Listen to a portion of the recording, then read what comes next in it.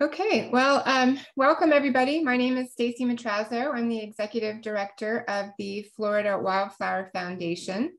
Thanks for joining us for today's webinar, A Beginner's Guide to Creating Habitat in Your Home Landscape. October is Native Plant Month, so what better time to talk about adding Florida natives to your landscape?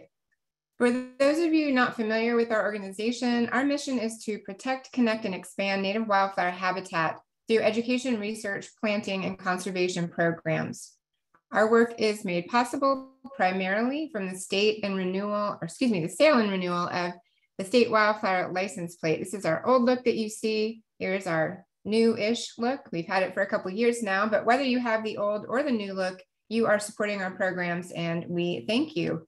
Your purchase and renewal of the license plate also entitles you to membership with our organization. So if you have either of those plates, please let us know and we'll get you set up in our database. So those funds, along with donations and memberships, allow us to support and create projects that build awareness and knowledge of native wildflowers and plants throughout Florida. We'd like to encourage those of you who find our programs valuable to consider becoming a member, making a donation, or purchasing the state wildflower license plate. Be sure to check our website for resources on planting and growing wildflowers, to learn where to see wildflowers in bloom, and to find out about our upcoming events and more. We're also on social media. You can find us on most platforms at FLA Wildflowers.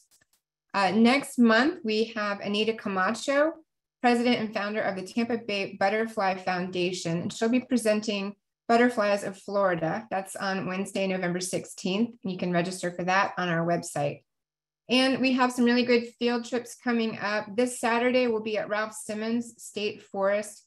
That trip is currently full, but we do have a waiting list. So if you go on our website, you can you'll be able to send us an email and get on the waiting list, and we'll let you know if any spots open up. Next month, we'll be going to Lyonia Preserve in Deltona. And that trip promises a Florida scrub habitat with Garbaria in full bloom. That's an endemic species. You'll only find that here in Central Florida, and it is absolutely wonderful to see. So you can register for that on our website as well. And be sure to follow us on social media to keep up with all the things that we've got going on. I have just a couple of housekeeping items to go over. All attendees are muted and cameras are off. If you have any questions during the presentation, please use the Q&A feature. You can enter your questions at any point, and we will address as many as we can at the end of the presentation. If your question is not answered, you can also email it to us at info@FLA Wildflowers, and we will get you an answer. This webinar is being recorded. It will be available on our YouTube channel and our website in about 24 to 48 hours. Once it's available, you'll receive an email from us with a link to the recording, along with a resource page with links from the webinar. So without further ado, let's just jump right into it. I am your speaker today. I'll be talking to you about my journey of creating a native habitat in my home landscape.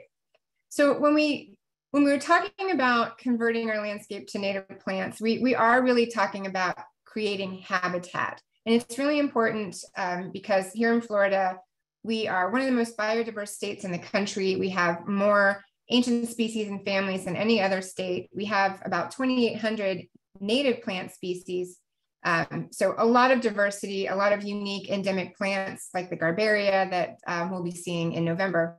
But we're also one of the fastest growing states in the country. We have about 1,000 people a day moving here, which means we are developing about 170 square miles a year of our natural lands to accommodate this influx of people.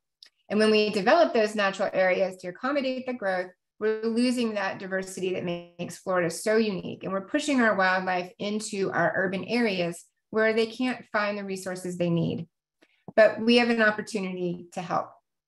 We can use our urban landscapes to help mitigate the loss of that diversity and to bridge the divide between those fragmented and shrinking natural areas and provide habitat and pathways for birds and pollinators and other wildlife where they can find the resources they need.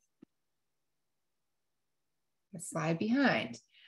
So what we need to do is just raise the bar for what we ask of our landscapes. We do so much for our yards, especially if we have a St. Augustine lawn. There's so much energy and efforts and time and money that goes into it. But what we should be doing is saying, hey, landscape, you can work for me. We can do that. And we can do that easily by reducing the amount of turf grass and non-native plants in our yards.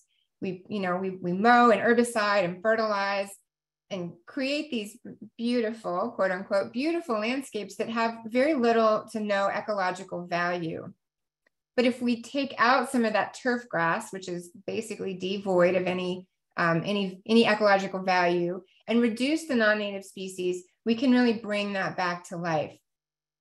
We also want to incorporate more native plants, take out those old ones, transition from the non-native ornamentals or worse, our invasive species, and bring in those natives. And you may not know, but a lot of our common landscape plants are actually categorized as invasives. That means that in the natural world, the plant has displaced or hybridized with natives. It's altered the natural community structures or just otherwise caused ecological damage. There's no law prohibiting the sale of these plants, unfortunately. So you can actually go to big box garden centers and purchase plants that are negatively impacting our ecology. You see lantana in the upper left. This is touted as a pollinator plant. Sure, pollinators like it, but it's really hard to eradicate once it gets into our natural areas. It's toxic to some animals, especially cattle, and it's just all around a nuisance plant. But this is something you can go purchase anywhere. We do have native lantanas. They aren't as multicolored as this, but they're just as beautiful, and they actually do what they should in our native landscapes. You also see fountain grass here, which is very common in a lot of new developments. Wedelia and Mexican petunia on the bottom spread by underground runners, so they're really hard to control. Wedelia also spreads vegetatively, so you can, if you're collecting some of that out of your landscape and you leave a piece or two behind, it's going to resprout and regenerate. All of these plants are invasive for a reason. They don't have a lot of pressure here from other species. There's nothing that keeps them in check, and they are become serious problems. So know before you purchase. If you're focusing on native plants, which I hope you are, that's why you're here today, then you don't have to worry about these things.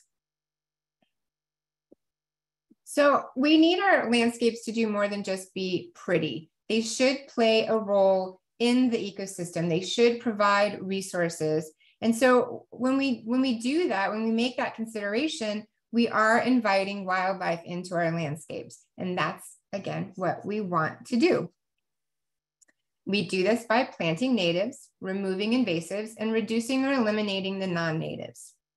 And when we do this, we also encourage our neighbors to do the same. When they see this beautiful landscape alive with activity from birds and butterflies and other wildlife, they'll want to do it too. And if you do it and your neighbor does it and their neighbor does it and so on and so forth, we are creating connected habitat, connected resources, safe pathways for our pollinators and our other wildlife to move between natural areas. So Florida native plants in particular are very well adapted to Florida's unique conditions.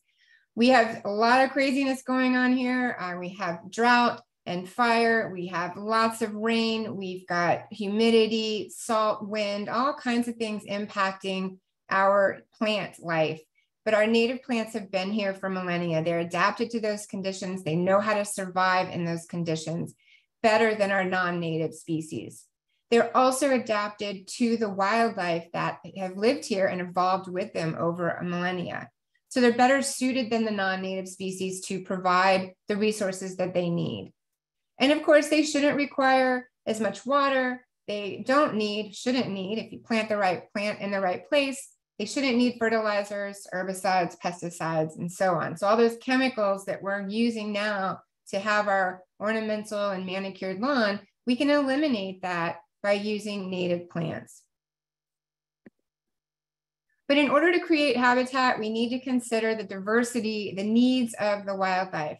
So when you're building your palette of plants, you want to consider different habits or different plant forms. Wildflowers can create a very pleasing aesthetic. They're beautiful, but they also supply nectar and pollen for our pollinators, nesting opportunities for many insects, seeds for birds, and a lot of those flowers that attract insects also attract the birds that want to eat the insects. Vines are really good if you have a limited space. If you can't plant out, you can plant up, sort of. If you give it a trellis or something to grow on, most vines are going to be pretty happy in a home landscape. But they, again, also provide food and cover for wildlife. Grasses are really important too. They give movement and texture to a landscape, and they literally help support wildflowers. In nature, you often see wildflowers and grasses growing together and in close proximity. So we have a lot of tall, lankier wildflowers that are literally held up by the grasses that surround them. So think about that and you're adding it to your landscape. Grasses also offer seeds and cover for birds and other wildlife, and they provide nesting material, and they also help with erosion control. And then finally, trees and shrubs are really essential to a healthy, sustainable landscape. They can be a centerpiece. You can plant them together and create a privacy screen or a hedge. They also host a variety of microhabitats. So lots of other organisms living in those shrubs and trees that are then providing food for many of our birds and mammals. And our shrubs and trees also provide nesting opportunities for wildlife too. So thinking about, unless you have a meadow, unless you're looking at acres of just open grassland, most habitats, or excuse me, most home landscapes will really benefit from the inclusion of all of these different types of plants. You also want to choose plants that are blooming throughout the year. You want your landscape to be a haven for wildlife, no matter what time of year it is. So when you're picking wildflowers and flowering shrubs and grasses, look at their bloom time and make sure you're including some that bloom in spring, summer, and fall. And we do have some that actually bloom in the winter as well. You also want to include host plants. Nectar plants are great. They feed our butterflies, but if those butterflies want to lay their eggs and create new butterflies, they need to have host plants. So look at the pollinators, the butterflies that are in your area, and figure out what those host plants are and incorporate some of them into your landscape as well. You also want to choose plants that provide fruit and seed throughout the year. So just like you have flowers that provide nectar and pollen, you want to provide the fruit and the seed and the things that other wildlife need throughout the year, as well as some evergreen, dense foliage for nesting and for cover or shelter. And then if you can add other resources too, that's always helpful if you have the ability to add a birdhouse or a bee condo. I have a brush pile that I have a big oak tree and we just throw twigs that fall and sticks. And I have a black racer that's living there now. And we see lizards and other wildlife crawling in among it. It's a really good thing to have if it fits into your landscape. You also want to make sure you're selecting the right plant for the conditions of your landscape. Is your landscape mostly sunny or covered in shade? Different plants like different sun conditions. Is your soil moist or is it dry and sandy? Again, different plants like different conditions. What part of the state do you live in?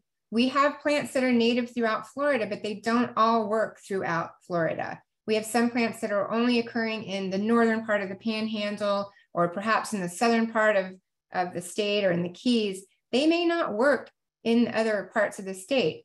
So you want to make sure that the plants that you are selecting are suitable for the hardiness zone in which you live. It's also going to help dictate whether or not the plant will survive, but also how much maintenance is required. And make sure you're buying from trusted sources. Always know where your plants come from, the plant's origins in particular. We do have species that are native here that are also native to the Midwest and to Colorado, for example. So just because a species is native doesn't necessarily mean it was grown here. And if it was grown somewhere else, again in Colorado, those conditions are very different. High altitude, different soil components, different temperatures. Bringing that plant to Florida, it's not going to do as well as a plant that was grown here.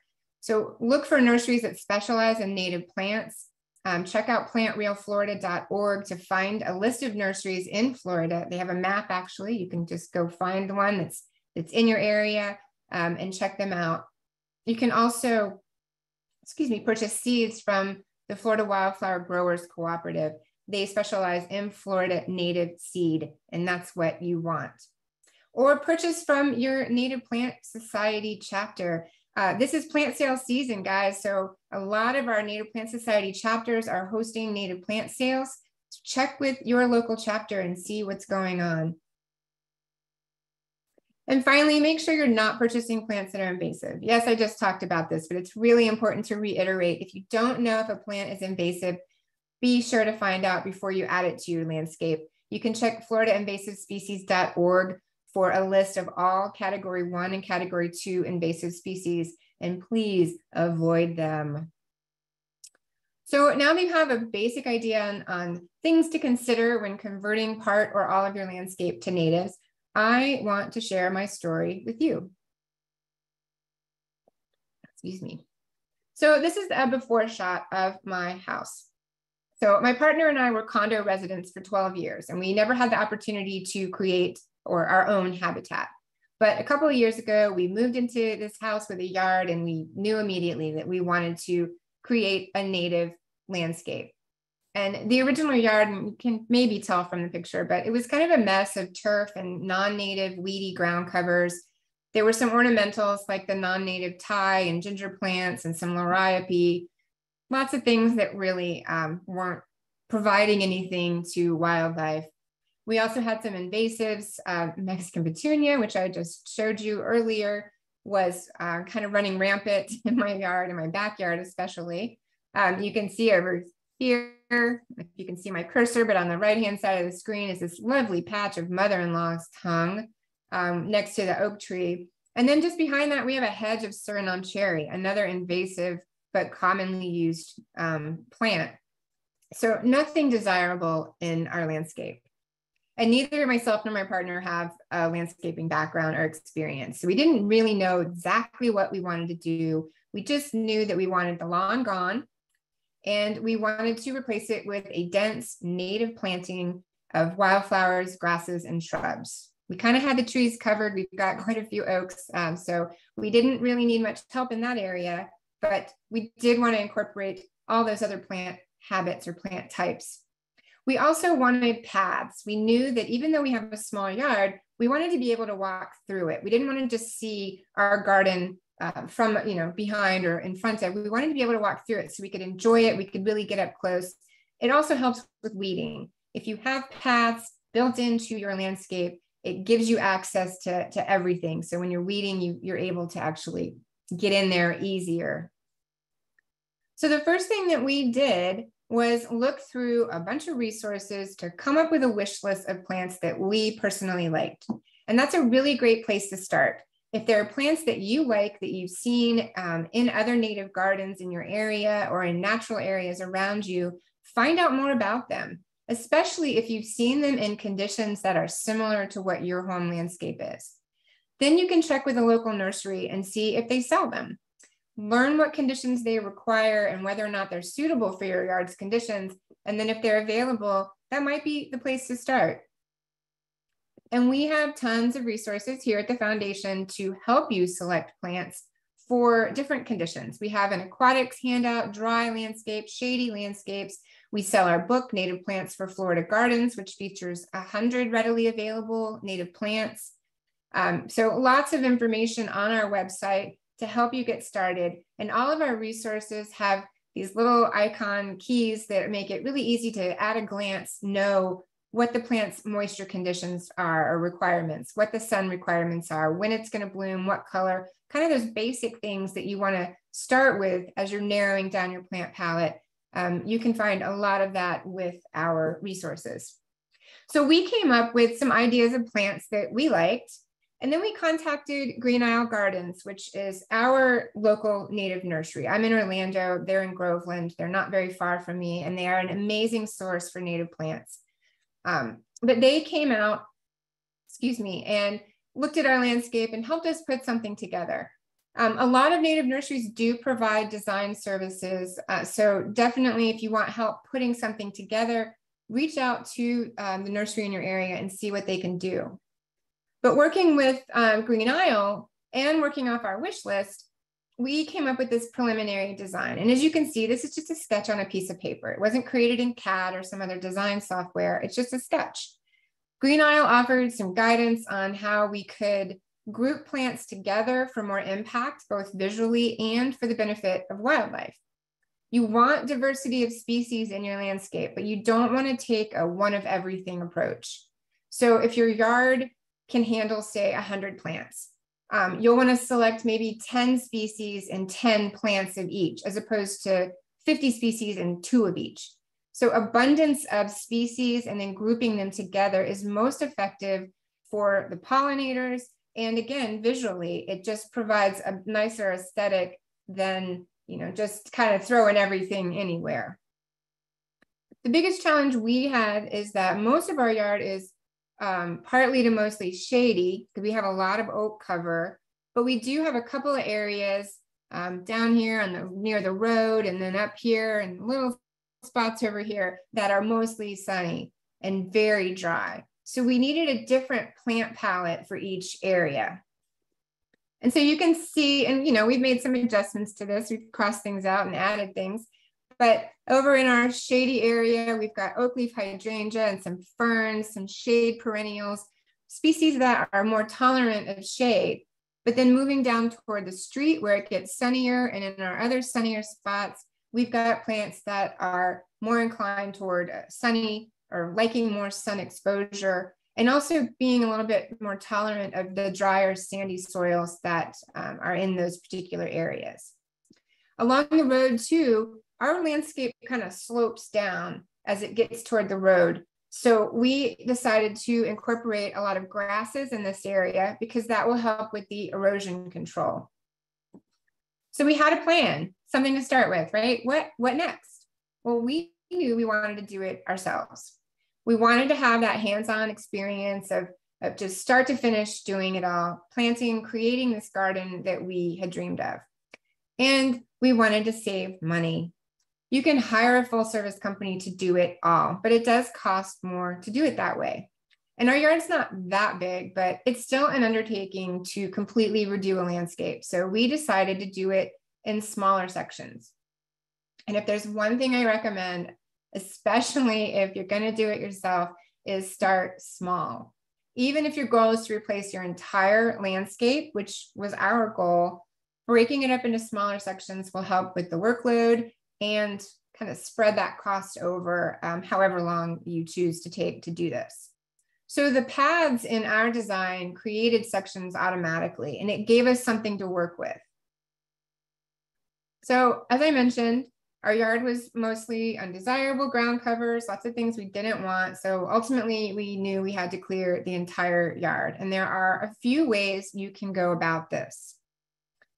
And this applies to a St. Augustine lawn as well as a weird mix of stuff like I have.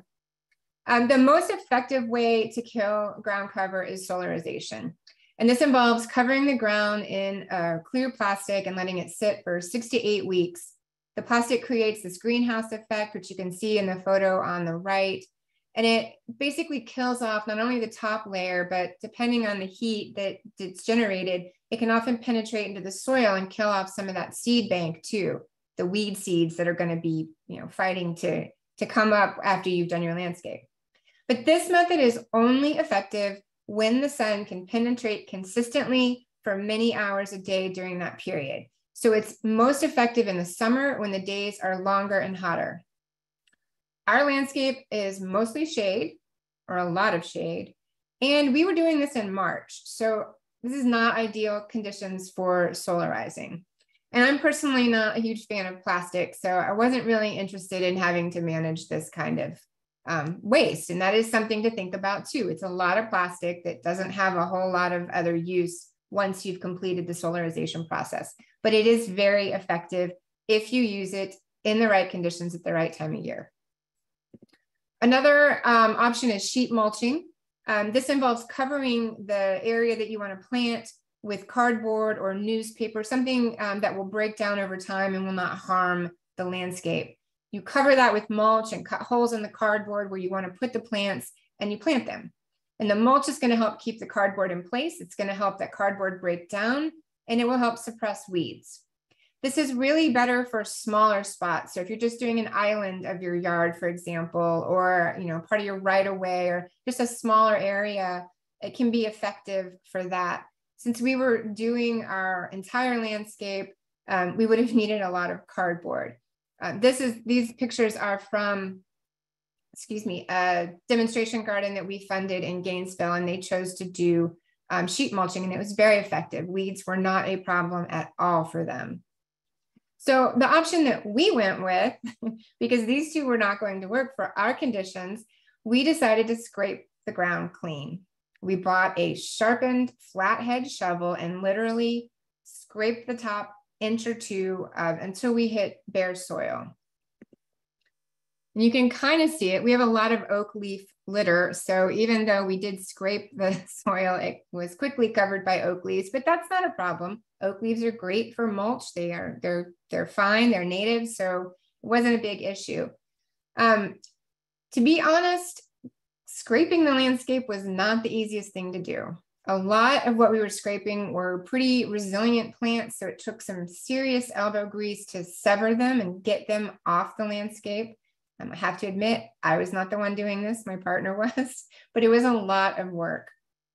If you're gonna do this, make sure you get a file to keep that shovel sharpened.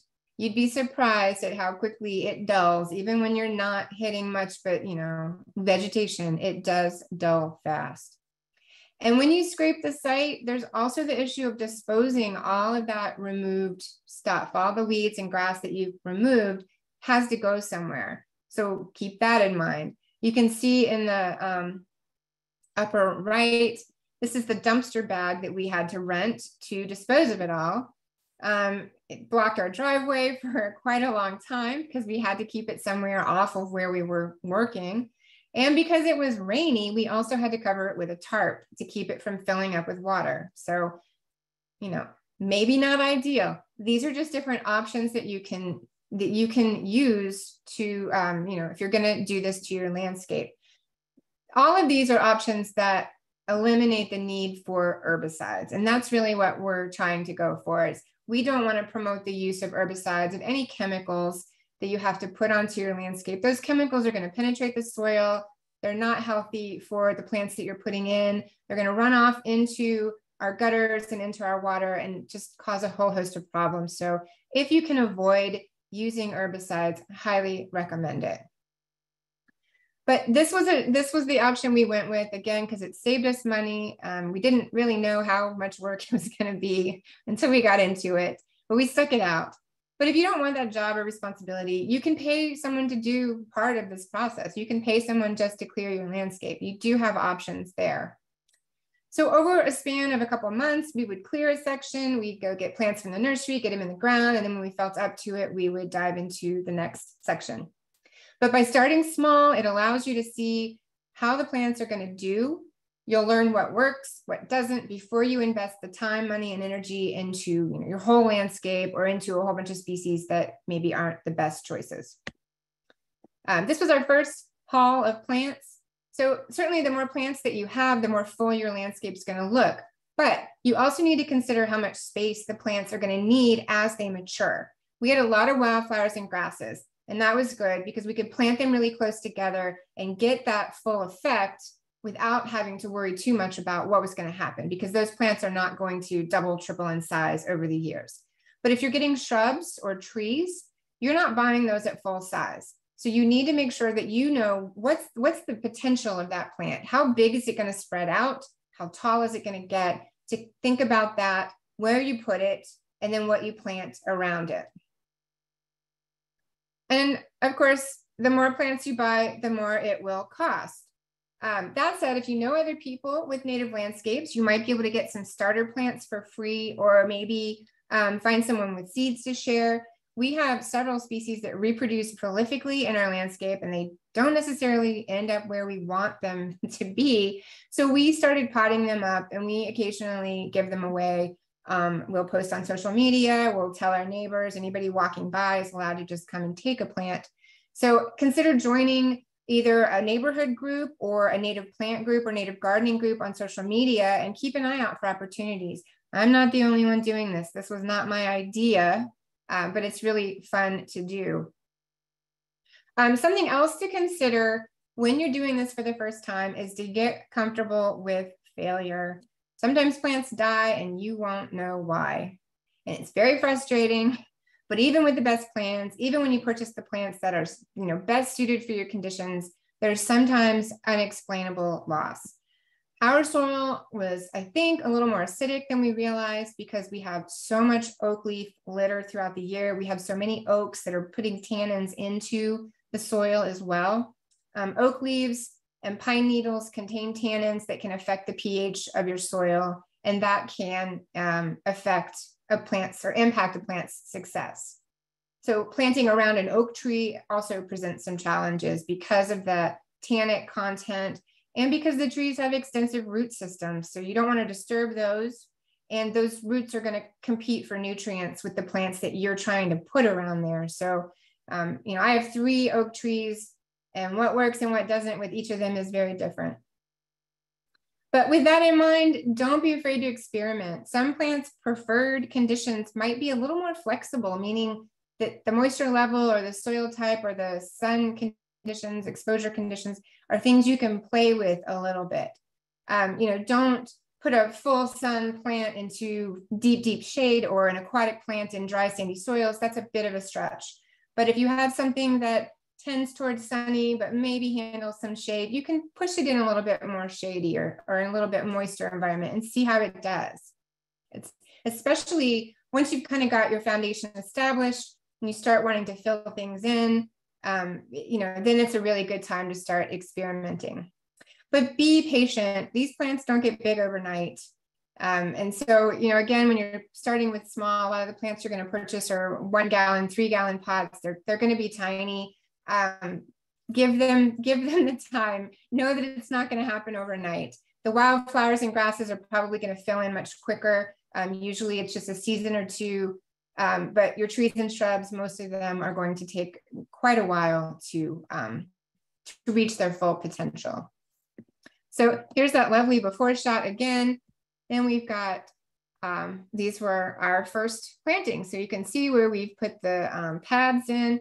We simply collected fallen branches from our yard while we were clearing it, and then from the neighborhood. We just walk around our neighborhood. There's so many oak trees. People are putting them out by the curb all the time. So we use those to line the paths to create separations from the planted areas. And we also opted to apply a layer of mulch on those paths to give it a finished look. So this can be an important tool for dealing with neighbors. Neighbors don't always understand what you're doing. A lot of people have this idea of a very manicured, neat St. Augustine lawn. People often think that native means it's wild or untended. But if you add paths or a low fence or some other more formal features, and I use that term loosely because you can see my branch-lined path is not formal, but it gives the landscape a finished look.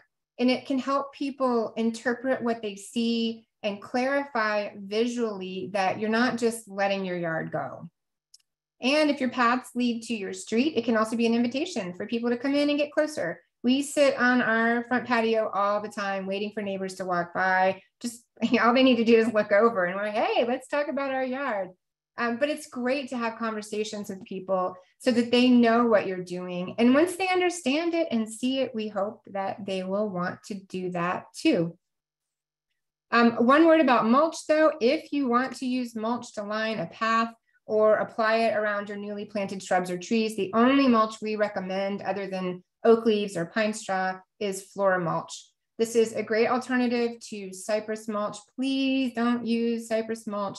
We are losing our old growth cypress trees to support that product, that industry. But Flora mulch is made from Melaleuca, which is an invasive tree. So it needs to be eradicated anyway. And it provides the same aesthetic. It's sustainable. and it lasts a while in the landscape. I've only mulched my paths. How many years have we had this? I probably mulch like once a year just to refresh it and give it a nice new look, but it really takes a while for it to break down. So now we have this amazing yard with so many pollinators and other wildlife. We still have a ways to go, but you know, and there are areas that have failed. We have learned over time that some of the plants we've tried are not as happy. So we are having fun just watching this happen and then finding new plants, new opportunities to enhance our landscape. But really, so yes, it's going to take a while for it to be finished, if it ever really is. It's a living landscape. So, you know, I don't ever envision it being completely finished, but the joy, the serenity, the everything that you want from this is instantaneous. You don't have to wait for everything to fill in and reach its full potential to experience what transforming your landscape into native habitat can do. And I'm telling you, if you plant it, they will come. We got all the bugs and the birds and the other wildlife pretty quickly. And my partner even started an Instagram account just for our yard. So we have every bloom, every bug, all the life in our landscape documented. And it's really amazing to see the diversity of all the wildlife that our native plants bring in. So I'm going to talk now about a few plants that we use that are pretty easy to establish. And that's something to consider too. If you're new at this, start with plants that are easy and adaptable. You're likely to have more success. And when you have success, you are encouraged to do more, right? We don't like failure. It's part of life. But if we have success, that kind of gives us momentum to keep going. But once you see how things do, then you can get a little bit more experimental. This is powder puff or sunshine mimosa. It is a perennial, prostrate, mat-forming ground cover. It is excellent for dry, disturbed areas. It's a really great alternative to a lawn.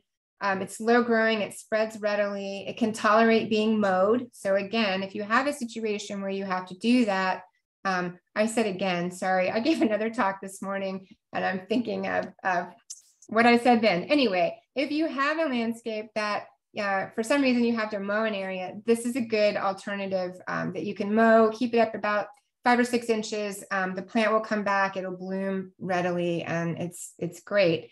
We have this down in that dry spot near the road because it's got, it shoots out its stolons and then it drops roots. So it's continually climbing along the landscape. So we've added that to that grassy area to help with erosion control. And because it's a super dry, sunny area, and this plant does really well there. It typically blooms in spring and summer. It's pollinated mostly by bees, but it does attract butterflies as well. And it's a host plant for the little sulfur butterfly. This is salvia tropical sage. This is one of the ones I give away because if you have one salvia, you have hundreds. I'm not kidding. These are the most prolific seeders.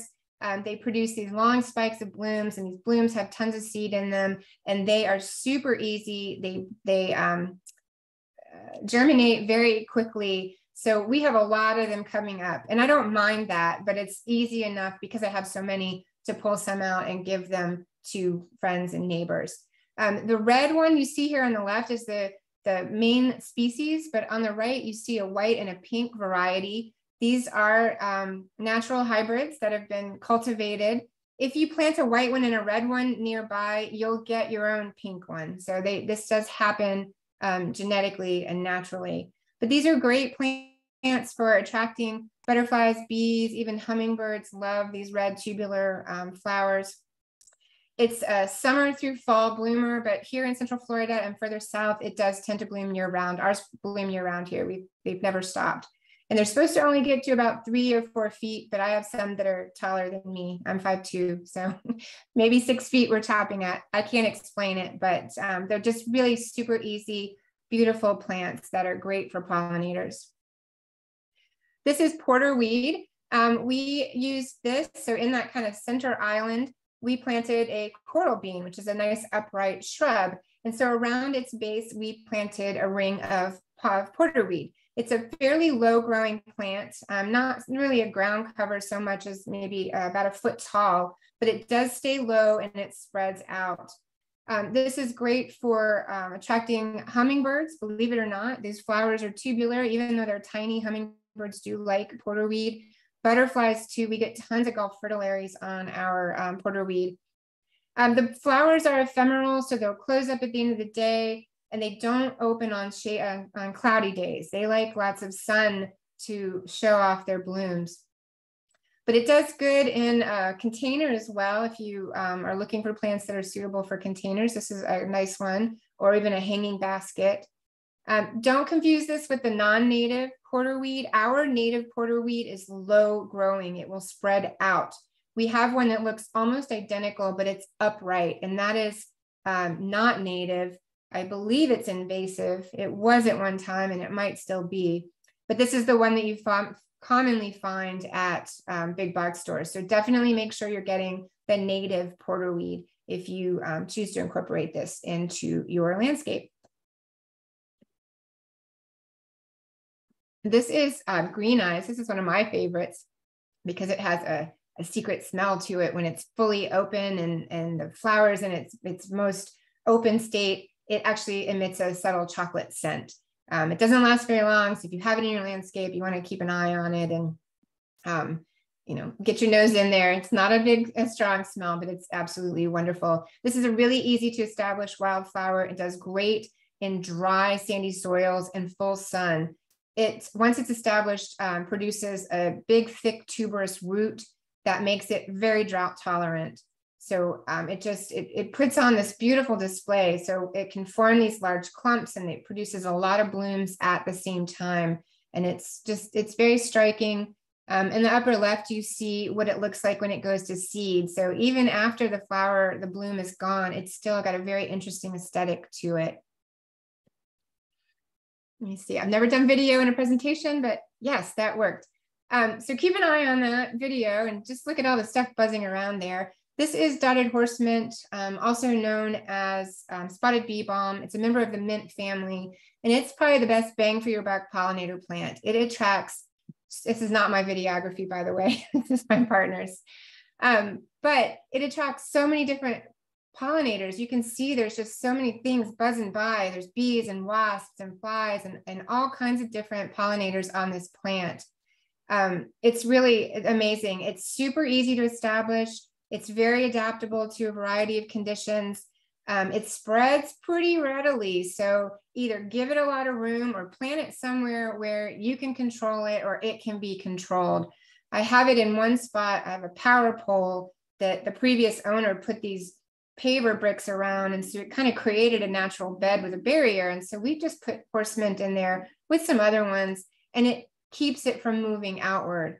But it's a really great plant. You can make a tea out of it too. It's got kind of a nice oregano flavor to it. And but if you're going to get one plant for pollinators, this is probably it, because it just attracts so many pollinators, and it has a really long bloom time too.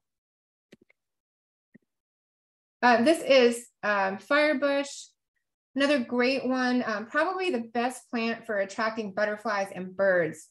It has these red tubular flowers, so butterflies, especially the zebra longwings, we see them all over this plant. But other butterflies like it too. It can bloom year round. It also produces these nice little black berries or dark purple berries. It produces the fruit and the flower at the same time. So it's attracting pollinators, it's attracting birds and other wildlife. It's evergreen, so its foliage is providing cover throughout the year. Just a really great plant. You can use it as a specimen plant or create a border or mass planting out of it. It's also pretty tolerant of salt and wind, so you can use it in more coastal areas as well.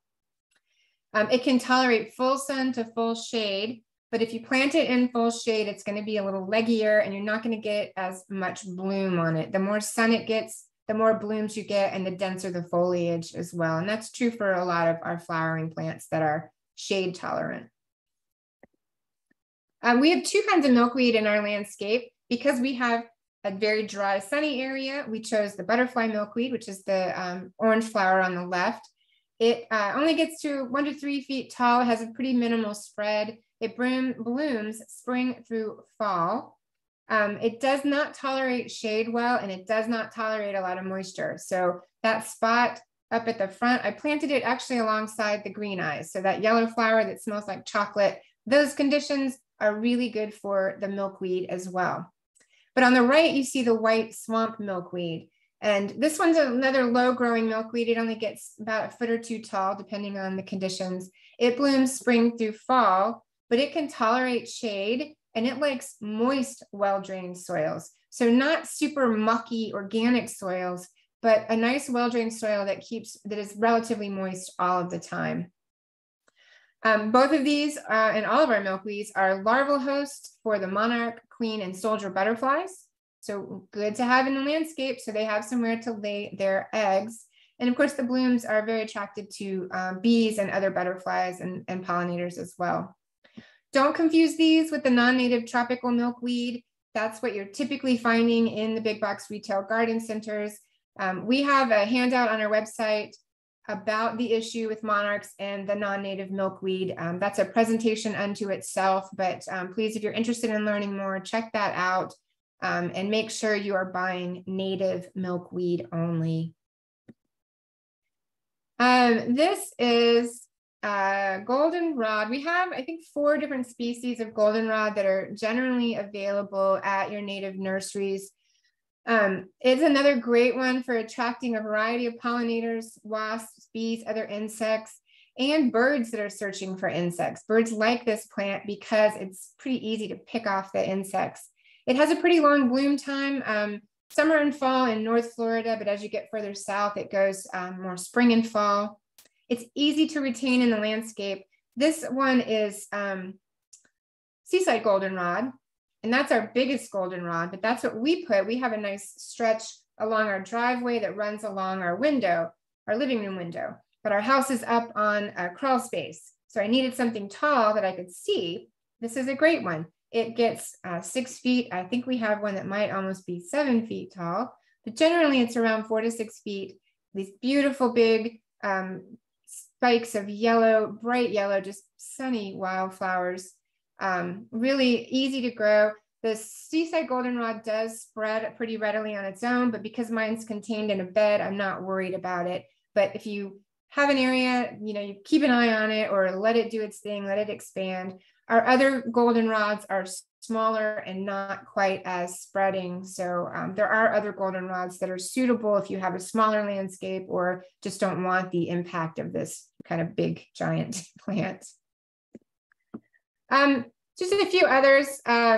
This is liatris on the left-hand side. We have, I think, 4 species of liatris that are generally available. They produce these long spikes of purple flowers. This is a good one for small spaces. Even though it can get up to 4 feet tall, it does not require a lot of horizontal space. So really easy to grow in a small wildflower garden. It's an excellent nectar plant. Butterflies, bees, moths, all kinds of insects love it, even the occasional hummingbird. Birds will eat the seeds. This is a late summer to fall bloomer. So, it blooms alongside of the goldenrod. It makes a really nice companion plant to that too, that beautiful gold and purple combination. It also pairs really nicely with our native grasses. That kind of just wand-like appearance coming out of a big bunch grass is really quite stunning. We do have some non-natives that are sold. Again, I can't say this enough. Make sure you know what you're buying. Make sure you know where your plants come from and that you are actually getting the native species. On the right is partridge pea. This is an annual, so it does disappear on you, but it produces a lot of seeds. So if you have one plant, you'll get more. Don't worry. It's a larval host for many of the sulfur butterflies. It has this beautiful feather-like foliage. Nectar glands on the base of the leaf stems attract small insects that then attract birds. Birds also like to eat the seeds as well as other wildlife.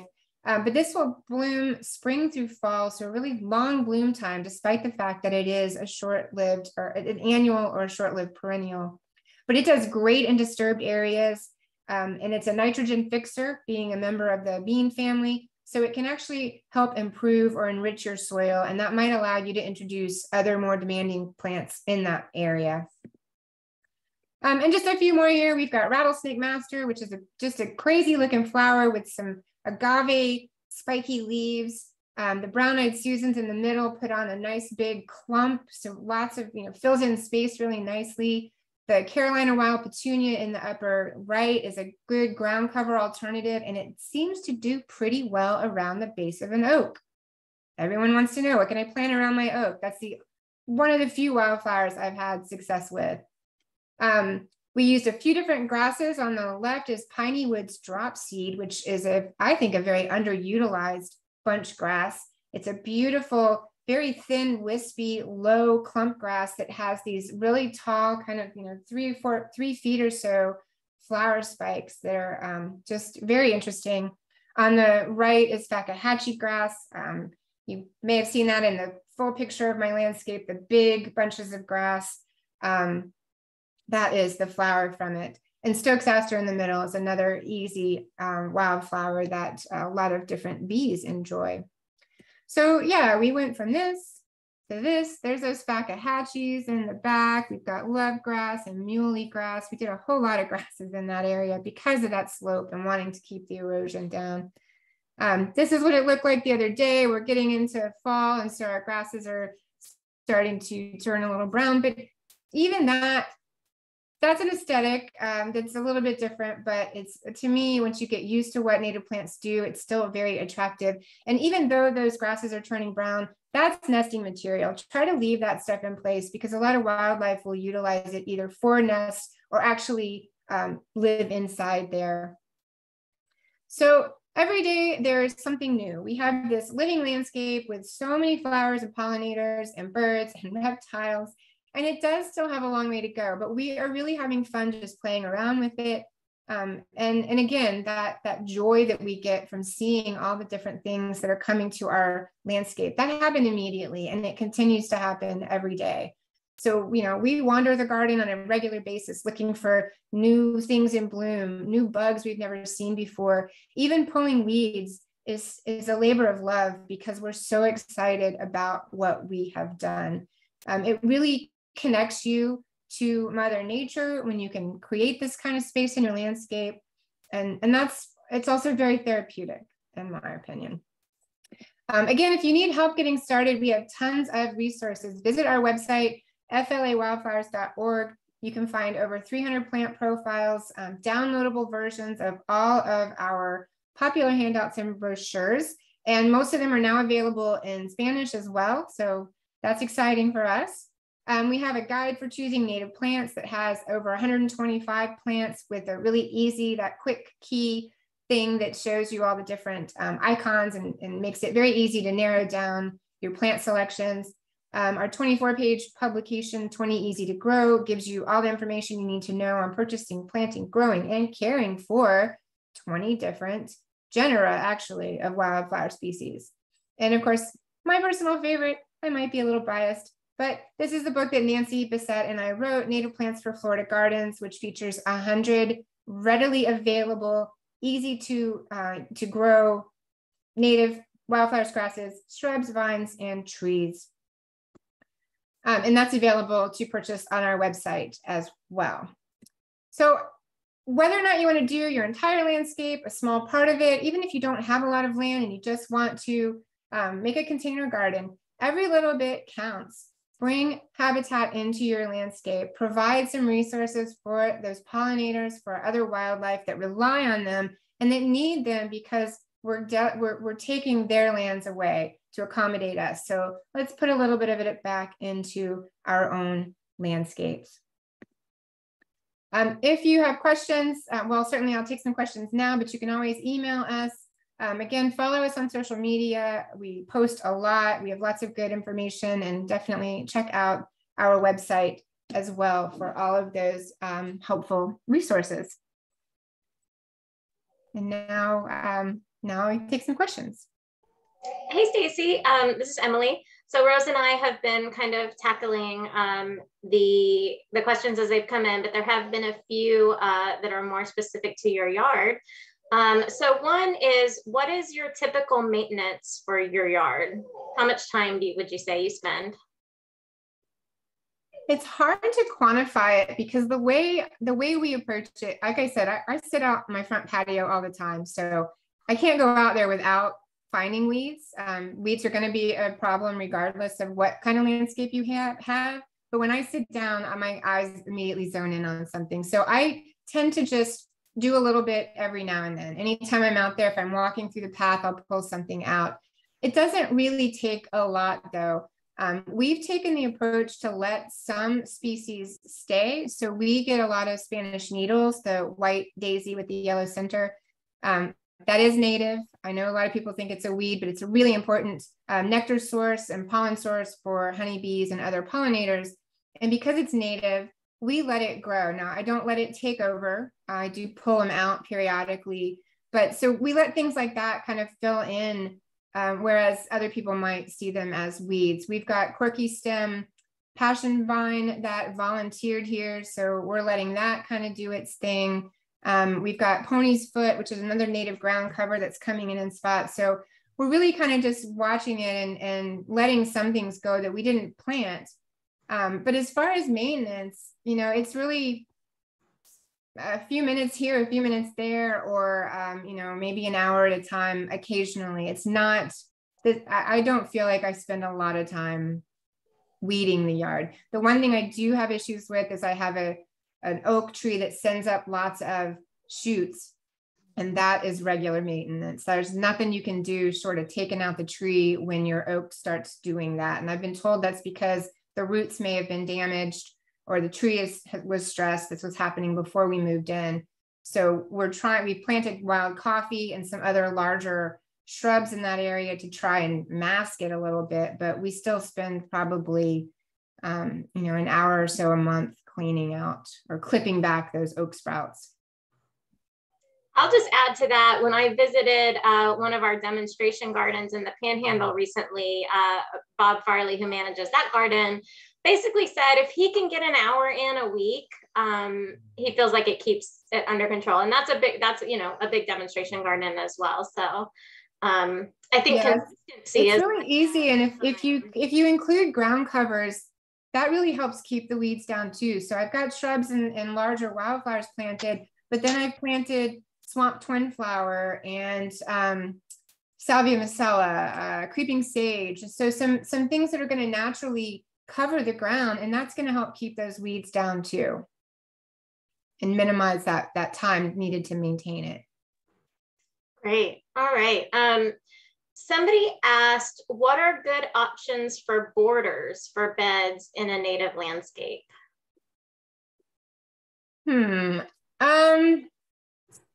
I guess it depends on, you know, if you want the plant to be the border itself, bunch grasses are pretty nice for that because they kind of you know, they keep that shape.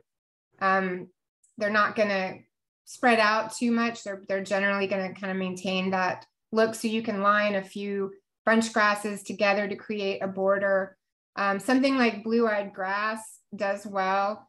Even the mimosa, you can literally just come and trim it. So it may not be what you'd think of as an ideal border, but you know, you can kind of prune it back and make it do whatever you want, and it's not going to be impacted by it.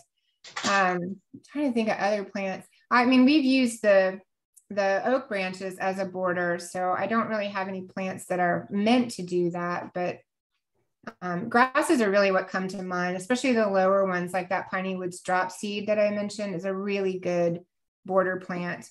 Or you could use low growing shrubs like a conradina or a calamint if that works in your landscape. You know, something that you can prune or keep in the size that you want, that's not going to overtake, but that can remain small.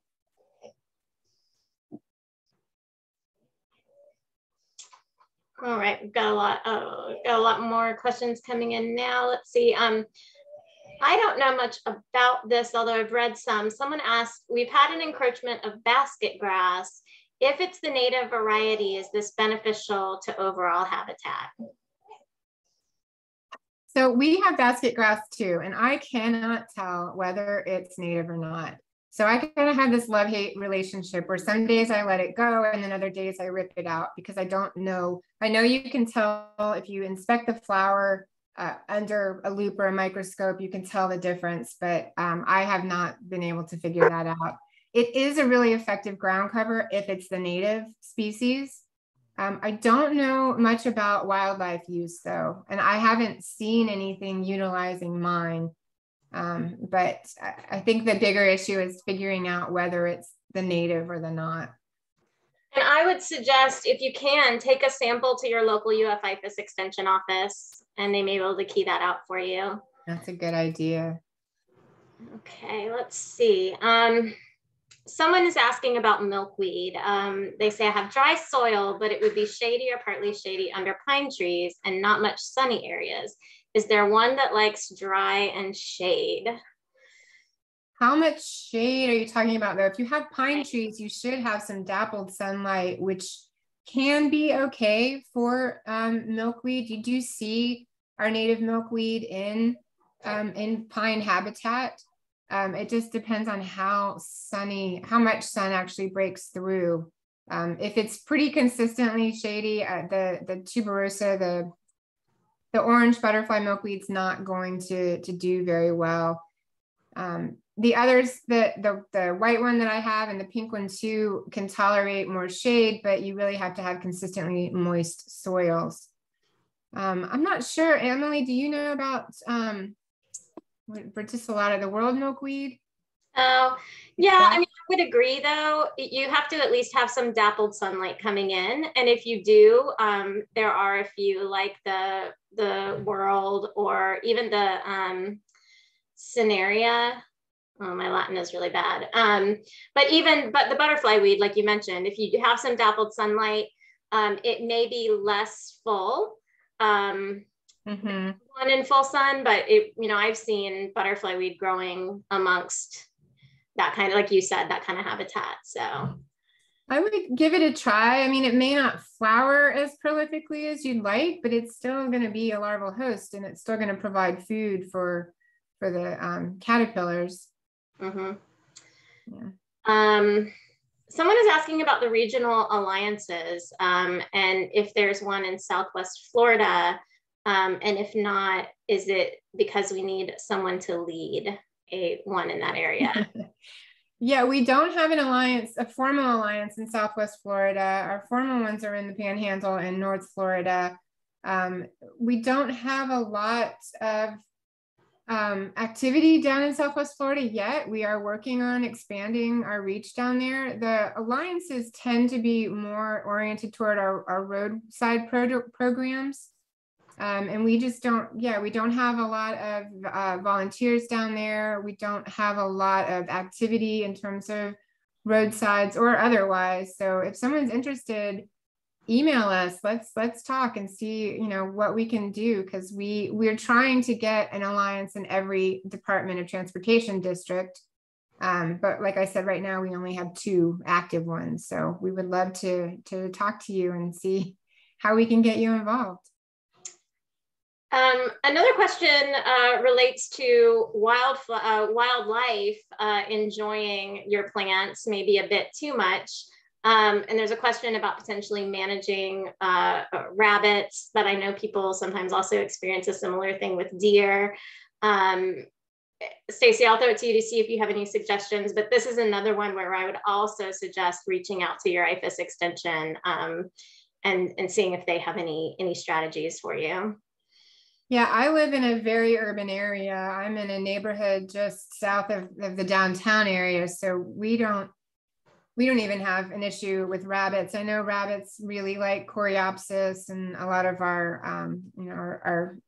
wildflowers. And I don't know, I plant for wildlife. So, there are times, the milkweed's a good example. I planted that to feed the caterpillars and it's devastating to walk out and see it decimated, but that's why I planted it. So it's doing its job, and I try not to get too attached to it if I know what's eating it. I don't really have too much issue with pest wildlife. Everything that we've seen in our landscape is something that I'd like to see here. So, you know, I guess it's a matter of what your intention is. And if you're planting because you want to bring in food for animals, then you're going to have to expect the animals. The deer are a little bit bigger. I mean, a bigger issue because I know they can, you know, they can browse a plant down to nothing and sort of wrapping it in chicken wire or something. I'm not really sure how to manage that. But the IFAS extension is a good resource for that too. They may have some other ideas for keeping the unwanted wildlife out of your landscape. Great. All right. Well, we're winding down here. Someone is asking about milkweed for Southern Florida, the 10A area. I don't know the range of all of the milkweeds. Stacey, do you have any suggestions? We do. So the orange milkweed, the butterfly milkweed, we do have two subspecies. We have a North Florida and a South Florida subspecies. So you should be able to find something suitable down for South Florida. Trying to think, I think the perennis, the white milkweed might have that range, but not the pink one. I'm not sure offhand. But I recommend checking with your native nurseries. There are some nurseries down in South Florida that specialize in native plants, and see what they're growing, see what they have available and what they recommend for the conditions of your landscape. Definitely. And then just the last question, someone asked if you could share that drawing plan design in your slide with them. You mean with them not now? Yeah, I think maybe like as a part of the resources that we send out. Sure, we can do that. I can get back to it. Yes, I can send the scan out. Yeah, and I'd be happy to answer any questions offline if someone has a question and wants to email me about what we've done and how some of this has changed. Because it's not, you know, what we have now is not exactly what we spec'd here, but it was just a lot of trial and error to fill in when things didn't work out. But yeah, I'd be happy to include that. Great. Well, that is all the open questions we had. All right. Well, thanks everyone for joining us. Again, this is going to be available on our YouTube and our website within the next day or two. We'll send you resources and a link to the recording. If you like what you see, if you like what we do, please consider becoming a member, becoming a member, same thing, making a donation or purchasing that state wildflower license plate. That helps us do the type of programming that we do. So thanks everyone. Join us next month for Butterflies of Florida.